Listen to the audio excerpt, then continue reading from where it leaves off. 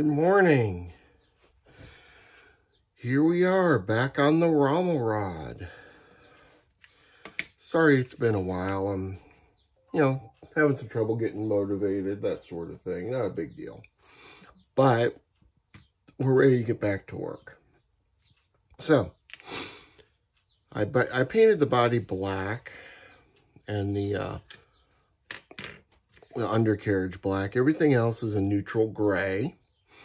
Everything is going to be getting its coating of desert sand or German sand coloring, which was the camouflage used. Then we will get to work on the sub-assemblies. So the interior, the hull's going to be gray. So I'm going to put that at a darker gray. Everything else gets the sand color, except for this. This will get the same dark gray as the hull. And then at that point, it will be assembly and detail painting. So not much really left to go. Let's just go ahead and get to it, shall we? Hold tight.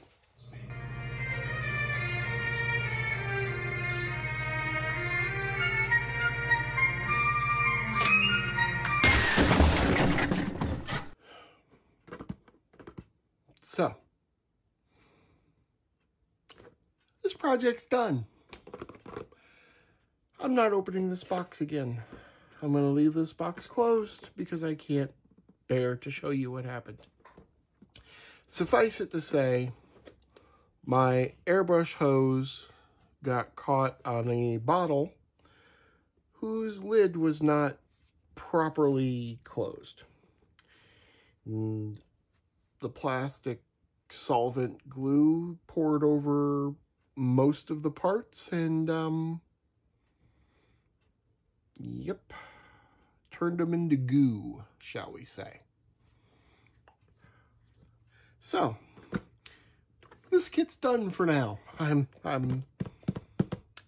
This is an epic fail. This was a debacle of, this is up there with, starting a land war in Asia. So we're going to just forget this model kit exists for a while. I might buy it again and try again, but until now, no, it's done. My apologies. I had hoped to add some more, but I am rather upset, and I am not going to even show you what mess I made. So until next time, keep on modeling, like, and subscribe, and I'm going to do something nice and simple and easy next. I don't know what it is, but I just need a nice basic model kit. I think I was just trying too hard with this one. Anyway, thanks again. Like and subscribe. Keep on modeling. See you next time. Remember, failure isn't a bad thing. Sometimes you mess up and you just move on. And that's what we're going to do. All right. Have a great day, folks. I'll see you later. Bye-bye.